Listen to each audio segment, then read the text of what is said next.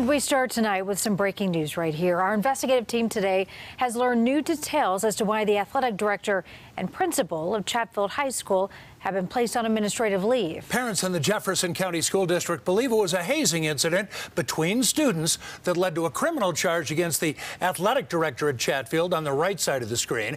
The Chatfield principal, there you see on the left, also not working right now. Our CBS 4 investigators have been working this story hard. Brian Moss is here. What else have you learned? Well, as we mentioned, first of all, both the principal at the school and the athletic director have been put on administrative leave for now.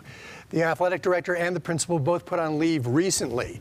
The athletic director, Craig Auckland, has been charged with failing to report child abuse or neglect in connection with the alleged incident. He's what's known as a mandatory reporter and is legally obligated to report suspected abuse. We learned today the alleged incident happened at Chatfield High School July 26th. School district now saying Auckland had a direct relation to one of the accused students. The district also told us the situation centers on an event for a private baseball team of students who had recently completed middle school.